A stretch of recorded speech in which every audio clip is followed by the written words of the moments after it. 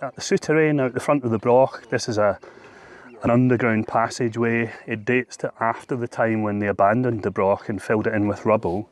And we're looking down the passageway. Of course, we've got it set up for grid samples, so it's been excavated on a controlled grid.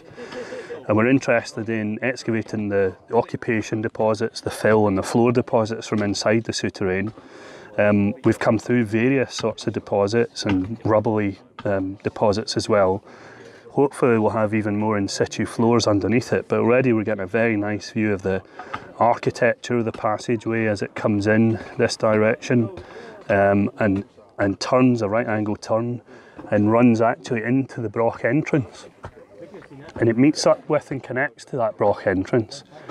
And shortly after the broch was put out of use, the passageway of the broch was then used as the chamber for this underground passageway. So they took what had been an above ground entrance passage of a building and converted it into the chamber of their souterrain.